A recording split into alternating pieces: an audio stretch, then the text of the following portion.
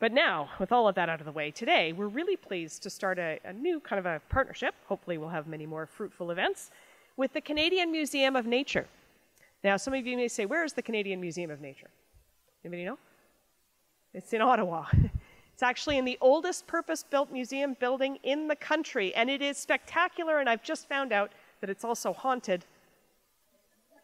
Apparently they haven't seen the ghost since it was renovated though, so perhaps the ghost got fed up and left. But a very interesting place. It's a lovely place to visit. And I've taken my family there and we had a really, really good time. The Canadian Museum of Nature is Canada's national museum of natural history and natural sciences, and its purpose is to increase throughout Canada and internationally interest in and knowledge of and appreciation and respect for the natural world. This is a thing that they do by putting on lots of exhibits about things, but also by sending researchers out to study the natural world and bring that knowledge back. And RCI Science is delighted to help the museum in this mandate of spreading the word by co-hosting this program today. And I would like to invite Kasia Majewski from the museum to come on up and say a few words about the museum and about our speaker today.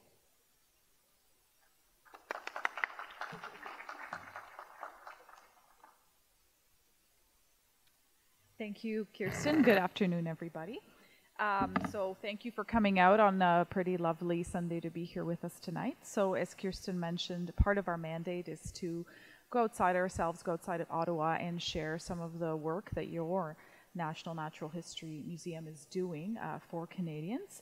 And yes, of course, I can speak up.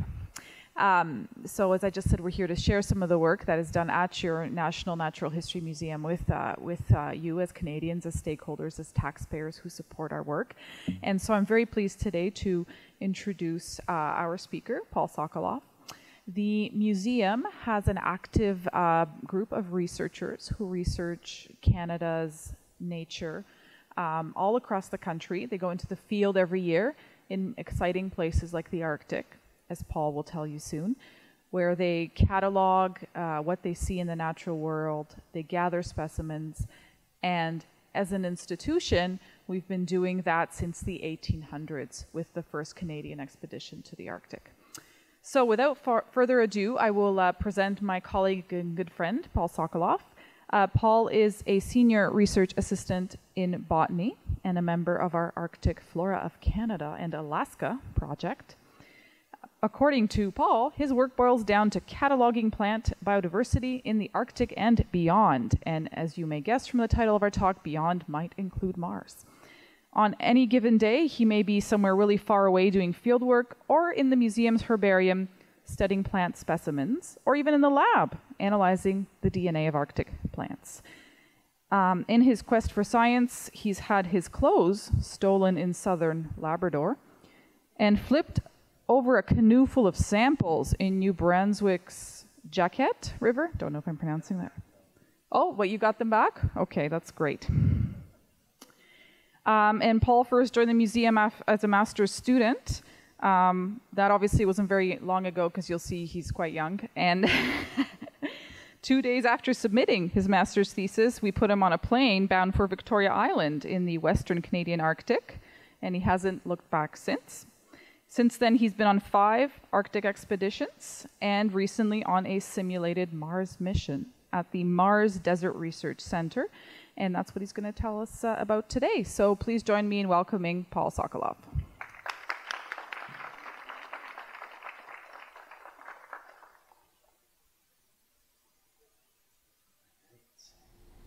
This is a test.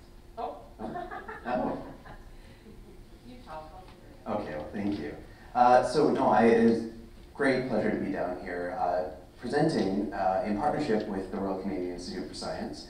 And truthfully, I actually didn't know much about the RCI when I started getting ready for this, but it's such a cool initiative, and it feels great to actually be here presenting at an institution with such a long history, because the museum also has an incredibly long history. We actually started as an offshoot of the Geological Survey of Canada back in the early 1900s, when a botanist named John McCown convinced the federal government that we actually needed a federal museum that had a mandate to preserve and document nature. So that's where we came from. And if John McCown knew that we'd be going to Mars one day, I think he'd be pretty pleased with what happened. So I'll talk a little bit about Mars in a bit, but first of all, I want to talk to you about what a botanist is and what a botanist does. And a botanist is not a florist, as I remind my parents almost on a regular basis. Perfectly good career path. I mean, she's very happy, obviously, but not what I do. I document plant biodiversity, and mostly I do that in the Arctic. And so while I might arrange flowers on top of my head after about 3 weeks in the field, when things are a little, we call it field brain, you start to lose it after a little while, being out on the land. We are mostly concerned with native plant biodiversity in Canada, and less maybe about the appearance of plants, even though they are beautiful, and more about what plants are and where can we find them. So that work takes place at our museum building, and has anybody actually been to our museum in Ottawa before? Okay, so a fair number of you have actually been to our castle. So this is on Metcalfe Street, downtown, sorry, McLeod, sorry. It's got beautiful exhibits, but we don't do our research there. We actually do it at a building out on Pink Road near Gatineau Park. And has anybody been to this building? Probably not. Well, if you find yourself in Ottawa on October 19th, we actually have an open house, and so we'd love to show you our labs and our collection spaces. This is where I do most of my work. So, you know, a botanist, you might think I'm just surrounded by plants all the time, and that's true. But the plants I'm surrounded by are dead. I work in a plant morgue, and I spent a lot of time looking at tiny plants under a microscope, trying to figure out, okay, well, what plant is this? How is it different from another plant? And how can I tell those plants apart? And that's the process of naming species, which is what botanists do. But the most fun part of my job is through a combination of field and lab-based research, we're trying to answer that fundamental question of what is Canadian plant biodiversity like? And I mean, you know, any job that takes you canoeing down the middle of a river on Devon Island in Nunavut, or out to Victoria Island, or pressing a whole bunch of plants like that after a couple solid days in the field is incredibly fun. And I feel incredibly privileged to be able to do this kind of work for the museum, which does it for Canadians. Essentially, we work for you documenting the biodiversity of Canada. So I mentioned, and it's been mentioned before, that I do most of my work in the Arctic. And has anybody been to Nunavut or the Northwest Territories? Okay, a few people, okay. So normally when I talk to crowds, most Canadians in the South have never had a chance before to travel up north. And so most Canadians, their idea of the North is something like this. So we have big icebergs, big ice sheets, maybe rapidly disappearing. But most people think of snow and ice and whiteness when you go up north. And actually, while that is true in some parts, the Arctic is such a huge place that is such an incredibly diverse landscape that's home to a lot of different types of plants and animals and people. And so this is, these are different parts of the Arctic that I've had the chance to visit. So, you know, there's the high Arctic, which is very gravelly and a little barren, but in the low Arctic you might get willow shrubs, and you might get, you know, these big glacially carved river valleys where you get all sorts of really interesting plant life in a slightly warmer microclimate. And then, of course, you have Victoria Island, where it looks like Saskatchewan. I'm from the prairies, so you know, you see your dog run away for days. Has anybody heard that joke before? Okay, okay. So while we're out on the land, we're out collecting plants pretty much all the time. So a lot of hiking. Of course, hiking with botanists is really interesting because, you know, you don't kind of go, you go, oh, look at this plant. Oh, here's another plant. And so maybe in a 12-hour hike, we can cover about 10 kilometers, which really isn't all that much. But we're collecting the whole time. So here I'm collecting some cotton grass on southern Baffin Island. You might notice that I am armed in this photo, and that is because we are in polar bear country the whole time. And I never thought that I would actually need a firearms license to become a biologist, but Arctic science is very interesting in that way. So after a day of slowly hiking across the landscape, what we'll do is we'll bring all of our collected plants back to our big processing tent, and we'll press them, just in this plant press here. So it's state of the art around like 1772. You know, we do kind of an old science, right? And so this is my colleague, Dr. Jeff Sorella here. He's arranging out plants in newsprint, and then we squash it together with pressure, and we put it outside to dry. And once the plants are dry and two-dimensional, they last for hundreds of years if stored properly. And we do that in a herbarium. And I mentioned that I work in a plant morgue. Well, this is it. So it's a bit of a warehouse in our building in Gatineau.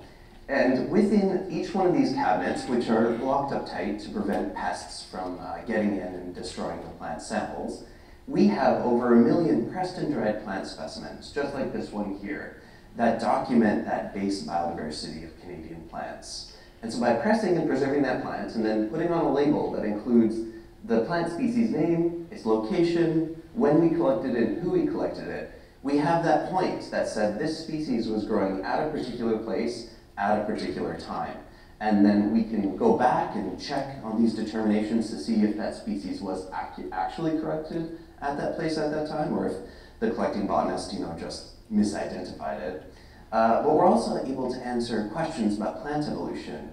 By amassing this collection, people can compare all of these plants together and see, how are they different, how are they the same? We can sequence their DNA. And anybody who's looking to do a project on botany doesn't have to fly all over Canada, they just have to come over to our lab and we have everything there waiting for them. And this collection is open to any researcher who's seeking to understand plants or animals. We have an animal collection as well, minerals, fossils, about 14.6 natural history specimens altogether. So in the Arctic, we think we have about 800 plant species that grow, including this. This is the purple mountain saxifrage, the territorial flower of Nunavut.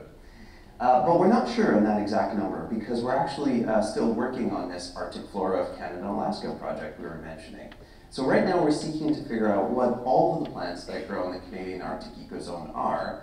And that involves a lot of fieldwork, a lot of days in the lab, and you guessed it, a lot of hours spent entering data into Microsoft Excel. You cannot escape Excel no matter what job you're in. And of course, while we're up in Nunavut, it's also very important for us to remember that we are in somebody's backyard. We are not up in this terra nullius that people used to think. We are in the Inuit homeland, Inuit Nunavut, which is composed of 4 individual Inuit regions, Nunatsiavut, Nunavut, and the Inuvialuit settlement region.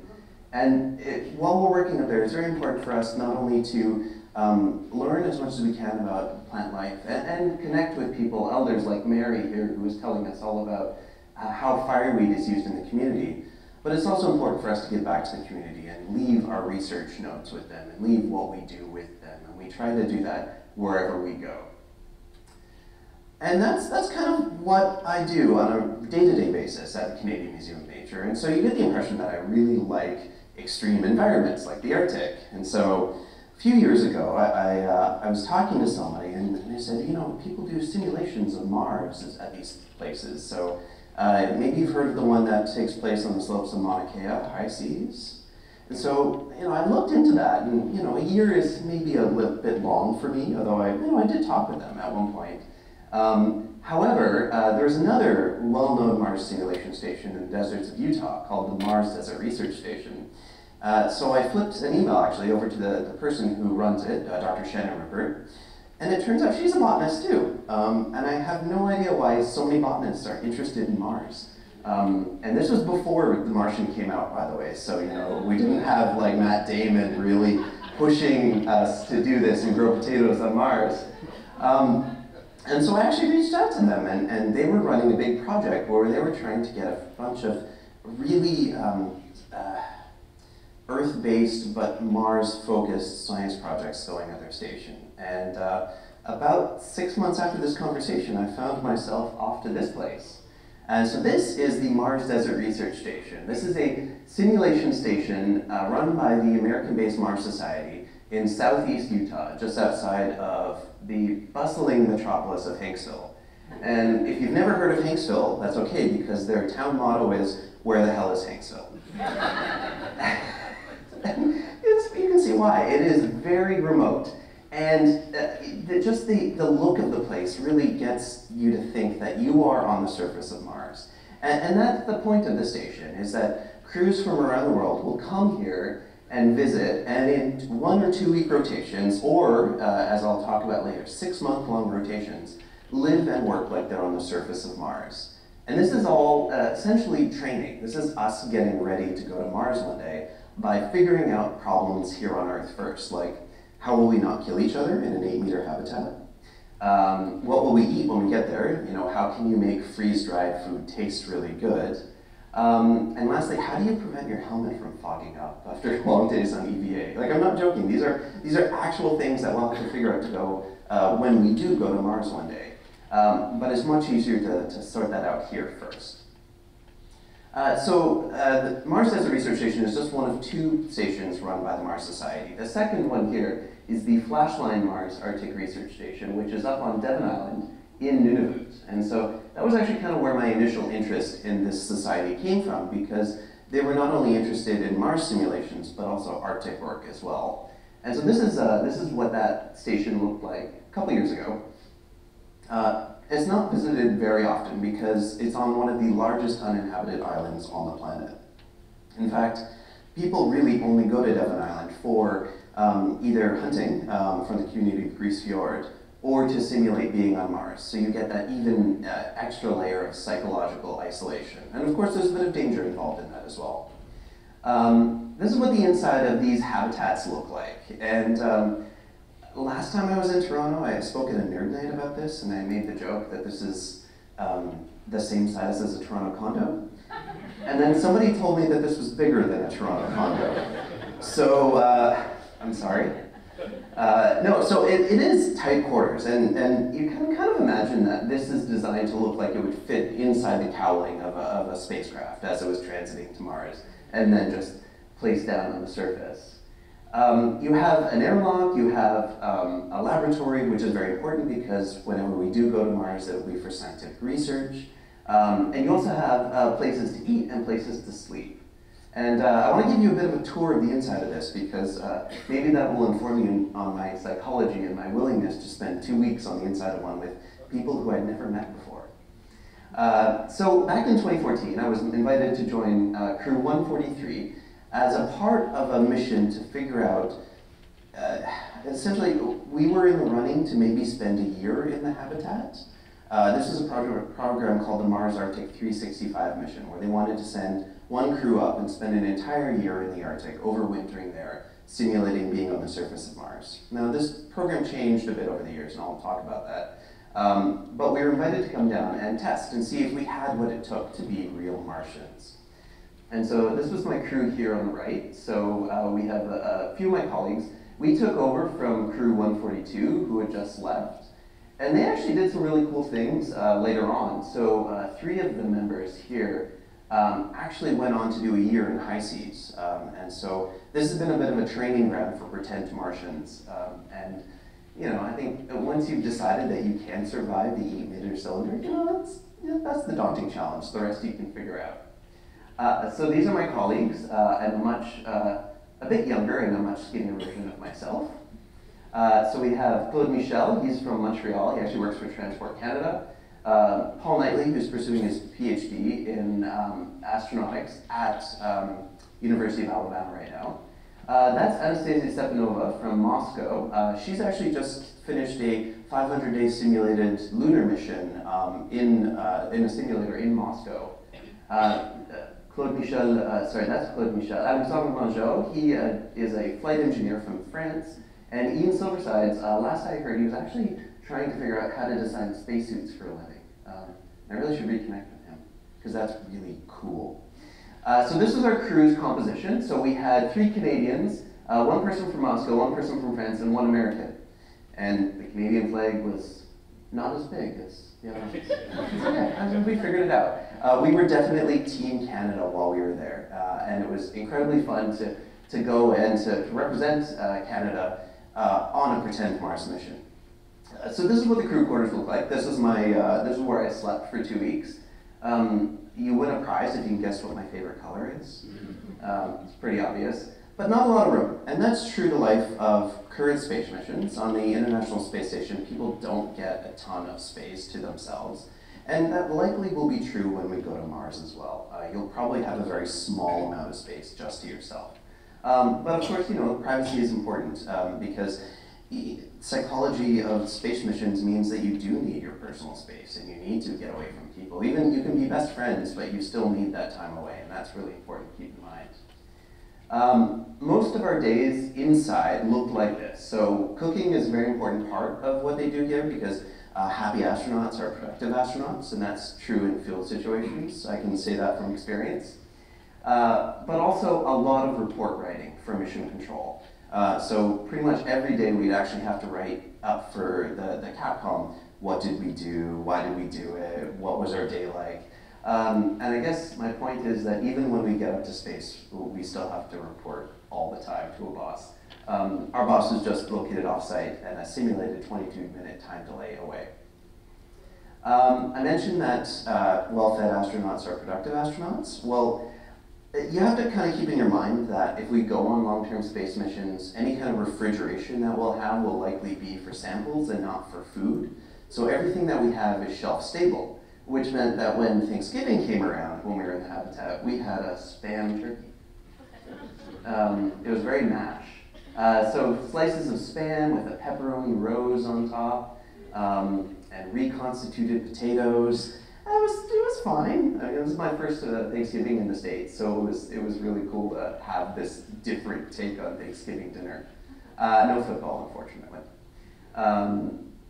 But the actual food is also important at MDRS for a separate reason, and that was its initial funding came out of being a food study. The reason that MDRS exists in the first place was because they wanted to do a study on how to preserve food over long periods of time and keep people happy on preserved food, and that's where it came from. So we ended up spending a lot of time cooking. Ian made bread every day, so he was very popular. We were ridiculously proud of our cooking whenever we made it. I think that was some sort of weird lasagna loaf. You have to keep in mind that your standards are a little lower when you haven't had anything else for a little while. And then you have to keep yourself busy in other ways too while you're inside. So we did yoga lessons. That was an important way to keep fit. There's a bit of a gym there. And we also have tasks that we have to do on a daily basis. So in this simulation, I was the health and safety officer. So here I am demonstrating to people how I'm going to take Ian's pulse to make sure he's not dead. He's fine, made a miraculous recovery. And we also, had fire drills, so, important. How do you get a spacesuit on quickly when you're out there? There was dancing involved. Here we're learning how to two-step from somebody from Arkansas, which I think will happen on Mars. There'll be dancing on Mars, absolutely. And electronics. So we had engineers, a full engineering set there. So people were creating. We actually had Ian harvest gypsum from outside and create a cast to put on people. So creativity kind of abounds when you're in a small space with no internet connection. Claude Michel was in charge of growing our tomatoes in the green hab. We don't actually grow potatoes in the green hab because that takes a long time, but tomatoes are good for 2-week rotations of crews. And this is a long-term scientific experiment, actually. We set up things that go for a full year in this greenhouse, and the data gets published in regular intervals.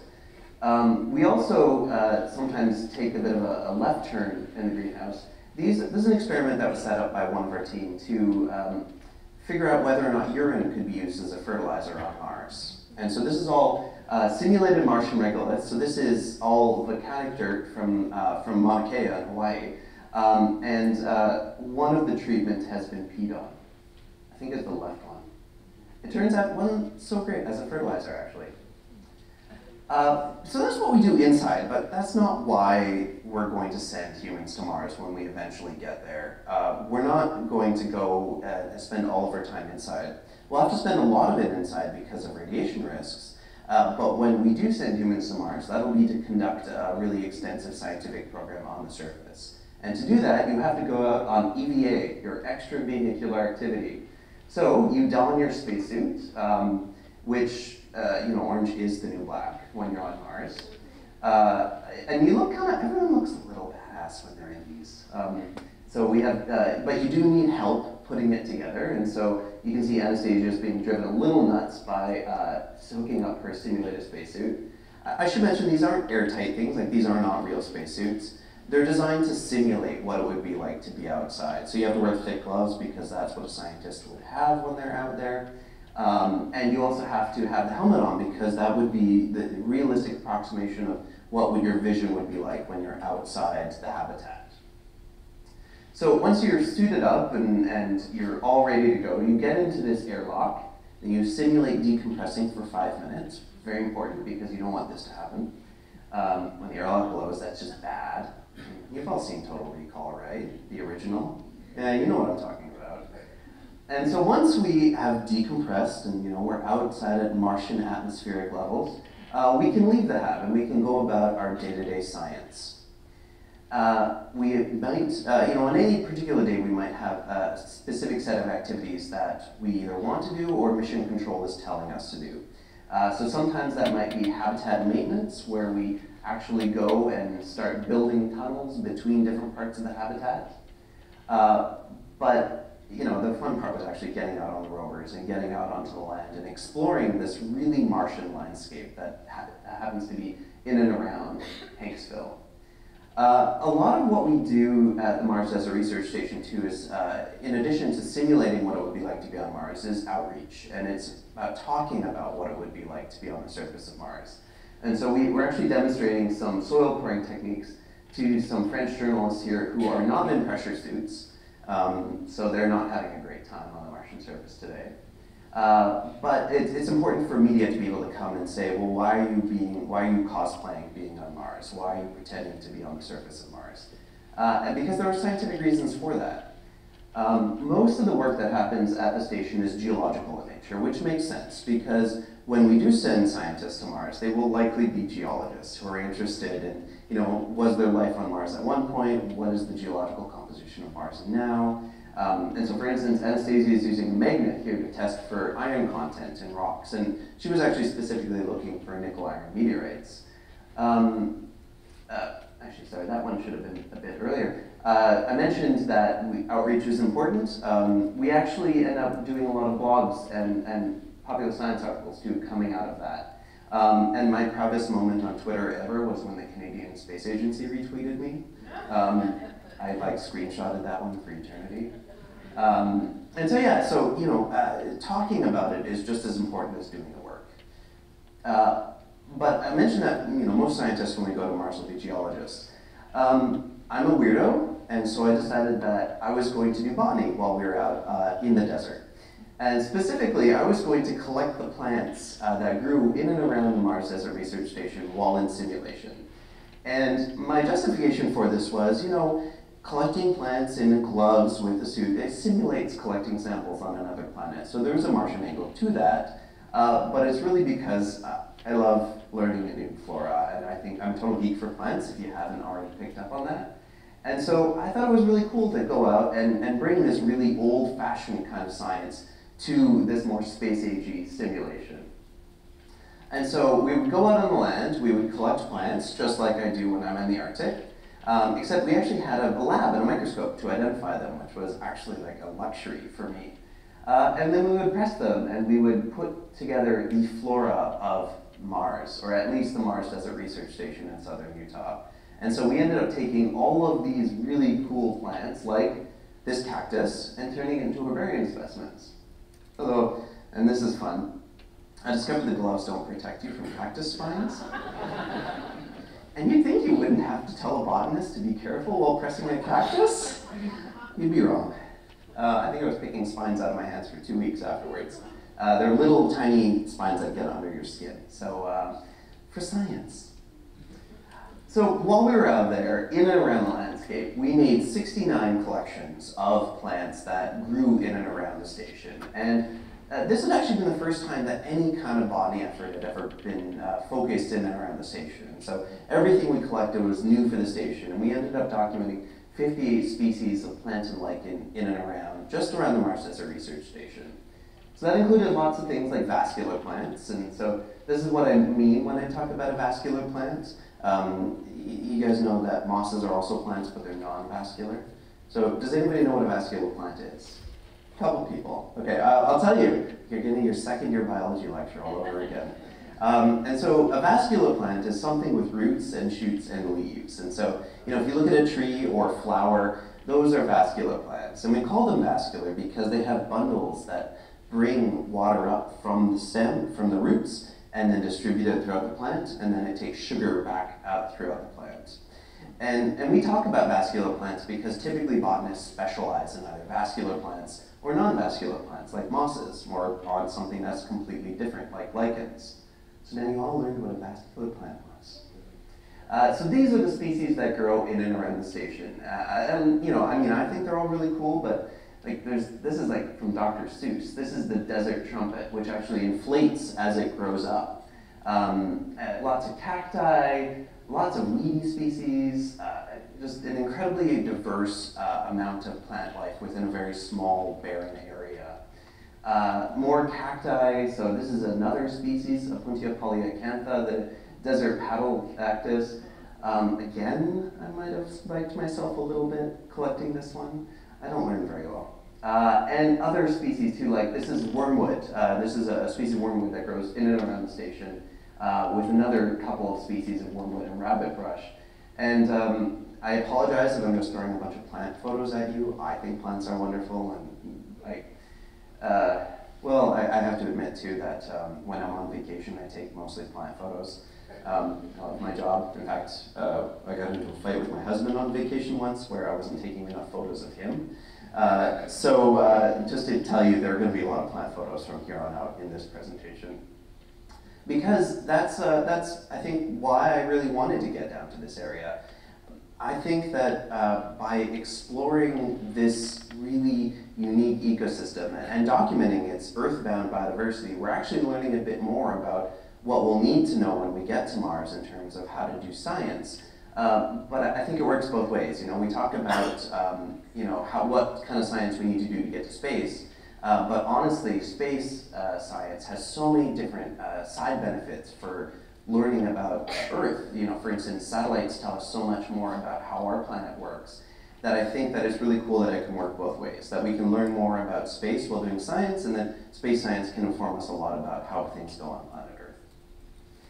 All right, so I mentioned vascular plants, and then I mentioned non-vascular plants like mosses. But one of the most predominantly abundant life forms in and around the station were lichens.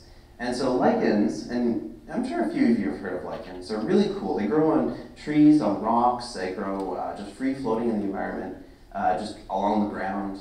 They're a composite organism. They're a lichen and an algae that grow together for mutual benefit. And they're really hardy things. In fact, a member of this family here, the elegant sunburst lichen, was actually exposed to space. It was put on the outside of the International Space Station for 2 months. Then when it was brought back in, it was fine. So when we're talking about studying organisms in space, lichens are really cool things to focus on. And so knowing about the lichen biodiversity in this station too, things like Caloplaca trachyphylla, the desert fire dot lichen, or Lichen orgaravegliae, which does not have a common name but looks kind of gross. Learning more about them will tell us about how life forms can be adapted to live in extreme conditions. And then, just the diversity of it is astounding. These are all members of the same genus, but they all look a little different. And so it's really cool to see that there's a lot of hidden diversity, even in habitats that are really well known for lichens, because a lot of the deserts in and around southern Utah have been incredibly well studied for lichen diversity, and there's still a lot we're finding out. And lastly, from the station, things like endolithic cyanobacteria. These are blue-green algae that grow inside rocks. And studying these things are actually giving us clues as to where to look for life on Mars. Because we know that if we find life on Mars, it'll be typically deep underground, inside rock, and extreme. And these endolithic cyanobacteria fit all of those, they tick all of those boxes. So essentially, by knowing more about how these things survive in the desert, we're learning more about how to find life on Mars. Okay, so we often say in science that science not published is science not finished. And so all of that initial data was actually compiled into one scientific article that came out a few years ago. And this is actually open access, so any of you can go and find this and read more if you like. Obviously it's going to be a lot of plant photos, so your mileage might vary. But please check it out, because we tried to write this in as accessible a manner as possible. So it's not just for other biologists, it's for anybody who's doing work at the station. So after that big first push in 2014, we actually got together, and this whole Mars Arctic 365 thing that I mentioned, where we were going to spend a year up in the Arctic, didn't materialize for various reasons, but it morphed into this other project called the Mars 160. So we were going to send one crew to spend 80 days both in Utah and then another 80 days up in the Arctic. And they were supposed to do the same program, a scientific program at both places, to really simulate, to get an idea of what's similar and what's different at the two sites. So this is the crew here.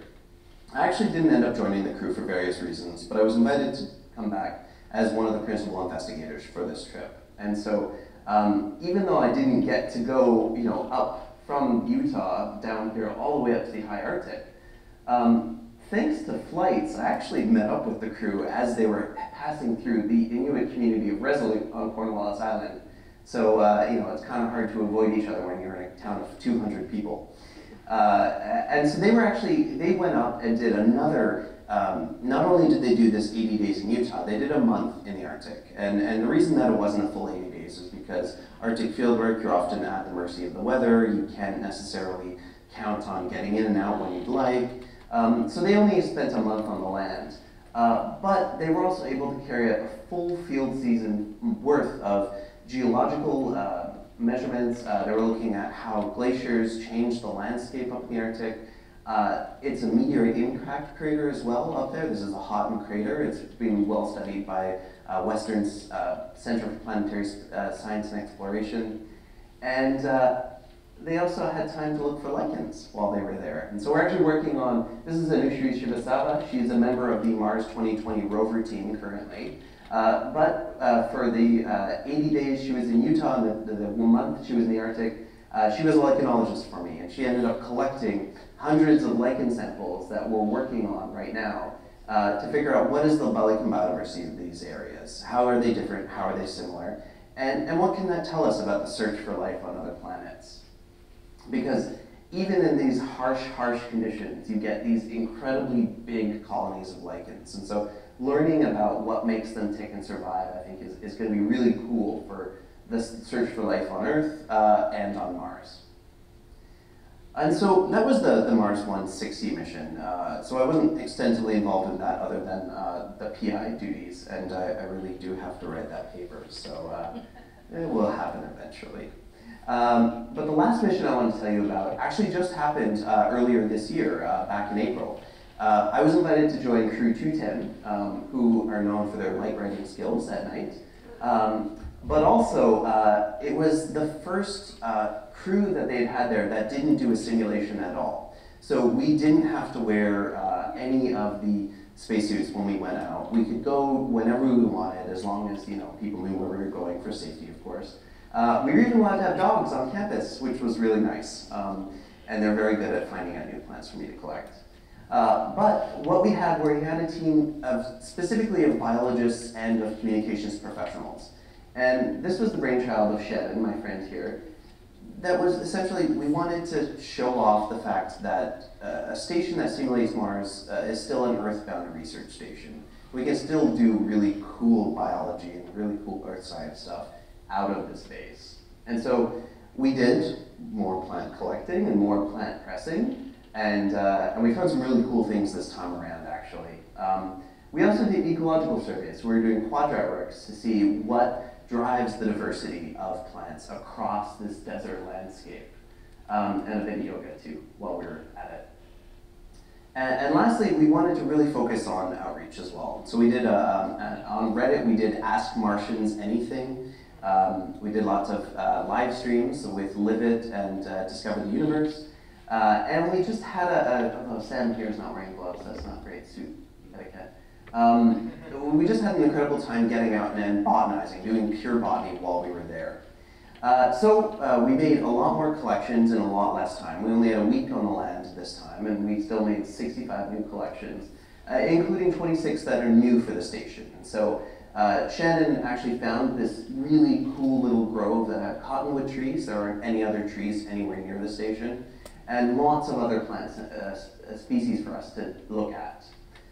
So things like desert lilies, but also desert onions, which are incredibly diverse along across the landscape, and also are great on salads. Yuccas, so these incredibly beautiful Spanish bayonets that just grow. We were about 2 weeks too early for the flowering. You actually get from this central flower area here this giant spike of these big, waxy, beautiful, fragrant flowers that attract moths. So I think we'll probably have time next year a little better. We also just missed out on a super bloom this year. It had been an incredibly wet winter, and so these two species were just starting to pop up. And about a week after I got home, somebody posted a photo of these that went viral on Facebook about they were all coming up through these desert cracks, and I was just like, I missed it. But just also like little incredible flowers. And you know, a lot of these plant photos too, things like the Phacelia demissa, the Cleomela palmariana, and this Camasonia, these are all only known from that part of the world. They're all endemic taxa that are only found in and around the Mars Desert Research Station. And so it's actually an incredibly cool place to do botany because you find a lot of things that you wouldn't see anywhere else on the planet. And I'm sure the Martian landscape has something to do with that. It's actually one of the centers of diversity for this particular genus, Astragalus. I like to show off this one because I did my master's thesis on this genus. It's near and dear to my heart. They're all members of the bean family, and so I'm nuts for beans. I just like to show off that, you know, even in a well-known group, there's an incredible amount of diversity in form, in flower color, and in just, you know, this understated beauty that can occur in these desert flowers. And in that you know, sense of that endemism, there's actually some federally protected endangered species that grow in and around the station. So Sclerocactus radiae and Hoffmannseggia repens, things that we don't collect, but we do photo document so that, you know, we don't want to hurt an endangered species, but we do need to know as much as we can about it. And so often we'll try to document those population sizes for local authorities. And invasive species. Documenting the spread of invasive species is also really important in a place where people from all over the world are coming. And so these are invasive grasses and invasive members of the mustard family that are growing in and around the station. And by documenting where we can find them, we're also informing land managers about potential mitigation or, you know, potential for outbreaks of an invasive species. And so altogether, that is what a botanist does on Mars. And so, you know, it might not make sense for us to send a real botanist to Mars because, as I hope you got from my slides, a botanist isn't somebody who grows potatoes in their own poop. You know, unlike what Mark Watney did in The Martian, if you've seen that movie. Has everybody seen that movie? That joke's not flying over everyone's heads, right? But a botanist is somebody who really studies the biodiversity of this planet. And I don't think they're at odds with each other. I think that we can learn more about our own planet while getting ready for Mars. And I think we do that by conducting missions like this. I also think we do that by doing trips up to the Arctic with the museum. I think that those are, in a way, microcosms of what a Martian expedition would be like. You know, you have to get along with your colleagues. You're in an extreme environment, far away from help if something would happen. I think that we can learn a lot more about going to Mars while doing these trips. But I also do think, and this is my opinion, I think it is important that we go to Mars one day. I don't necessarily think it's important we colonize Mars. I think it's important that we go there to do science first and to really foot search for, you know, the potential for there to be life on Mars, or once was on Mars.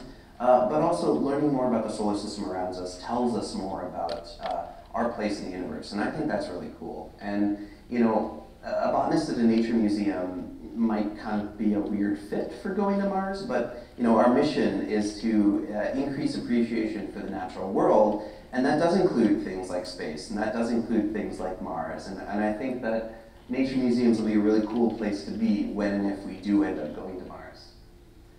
And so with that, I want to thank you all for your attention today. I just threw a lot of nice plant photos and some weird Martian photos at you. So if you have any questions at all, I would be happy to take them. And I think Reinhardt would like to come up for a second. That's great. Yeah, so we do have a roving microphone. So if you have any questions, stand up and we'll bring the mic to you. Great. While we're doing that, I'd like to thank Paul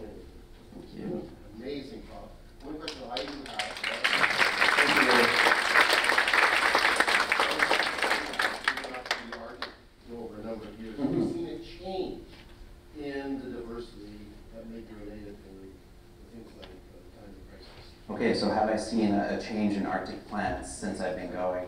So I've actually been working in a few different spots across the Arctic in my tenure at the museum. And I think actually one place that we worked was in the Western Canadian Arctic along the Beaufort Sea. And so we visited this place called Cape Bathurst, which is close to the community of Tuktoyaktuk. And it's this long, narrow cape that projects out into the Arctic Ocean. It's actually the location of a rare endemic plant, the hairy Brea pilosa. And its habitat is literally slumping into the sea. And we can see this when we go up there. And by talking to elders in the community of Tuktoyaktuk, we know that it's very different than earlier in their lives. And so we are seeing changes, primarily in the habitat. We're also seeing changes in things like composition of tundra communities. And so tundra shrubs are growing bigger and leafier, and that's actually causing an accelerated feedback of warming at the local level. But also tundra shrubs are dying off because they don't have snow insulation. And so we're seeing this tundra browning as well in parts of the Canadian High Arctic. We had a question, Yeah, hello. My name is Ava, by the way. Hi, nice to meet you. I was at Bathurst Inlet up in Nunavut in 2018. But then I took a lot of nice pictures, which, by the way, oh, I got a loud voice. Yeah, you go ahead. Okay, I took a lot of pictures up there of plants, and I brought them to show you. Oh, fantastic. Yeah. But my question to you is, as a botanist, how do they know that plants are edible and medicinal? Okay, so I mean, is it trial and error back thousands of years? I think at some level it's always trial and error. Were you at Paige Burke's Lodge then? Yes. Okay. Yeah. Yeah, she's great. You know her, right? I do know her, yeah, okay, yeah. It's every time I give a talk in Canada, it's always a small world. It's like there's 3 degrees of separation, so I love that. No, I think there is a certain level of trial and error associated with figuring out if plants are edible or not. And I think there's an incredible amount of traditional knowledge in Inuit communities about plants and what they're used for. And I think nowadays a lot of it is oral tradition and how that is communicated between generations. And a lot of communities have actually really taken this incredibly great proactive step of working with the government of Nunavut, the government of Nunavut territories to preserve a lot of this knowledge for future generations. But if I was out on the land and I didn't know what a plant was and if it was edible, I actually read that there are some techniques for figuring out if it's edible. You have to put it on your lips and see if it tingles. And this is not like official advice at all. That is my disclaimer here for you. Yes, don't do this at home. But some survival guides actually kind of describe techniques for how you can figure it out. Another question?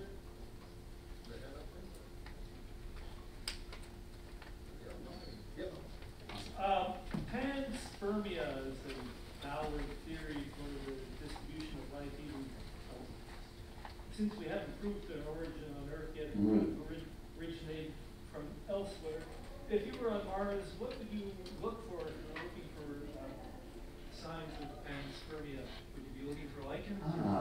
I mean, I don't know if we'd be looking for lichens necessarily if we were looking for signs of panspermia. And if people don't know what panspermia is, it's this hypothesis that life is spread out through things like impact events, sending microbial life out into the universe, and life here may have come from somewhere else. And there's still a lot of remaining questions about the origins of life. But I think if I was looking for signs of it, what I would be looking for is first I need to establish, was there present or past life on Mars, and then figuring out, what makes that tick. But then we have to talk about things like, then it becomes kind of a statistical analysis about meteorite impacts and craters and things sent flying across the solar system, because we know that we actually have meteorites that originated from Mars that impact Earth all the time. In fact, we actually keep some parts of meteorites from Mars in the National Collection at the museum. And so I think that, first we have to figure out if life was on Mars first, and then we'd have to figure out the numbers game. I'm saying that, of course, admitting that I'm more of a botanist and less of an expert on astrobiology. Another question over here, microphone's coming. Yeah, just a follow-up to that last one, do you support seeding Mars with Earth life Oh. if we discover that it is dead now? Okay, that's a good question. That's actually come up quite a bit. I can tell you personally, I don't. And that's because I think that we should be going to Mars for scientific purposes, and I think that we should be studying it now.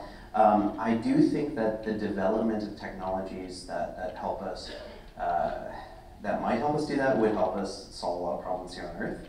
I do think that Mars would be really challenging to live on and to change in the long term because of things like perchlorates, these incredibly toxic soil compounds on Mars, and you know, the lack of a magnetic field, amongst other things. So I guess personally, no. I think that a lot of that investment could better be used to do scientific research on Mars. But that's just, of course, my personal opinion. Other questions? I can just shout, I'm very loud. You mentioned The Martian earlier and a few other references to Mars and pop culture. Are there any films or shows, even Mars aside, which you think captures botany well and captures what you're trying to do in a realistic way? Oh, that's a great question. Are there any films that have accurately portrayed botanists? That's.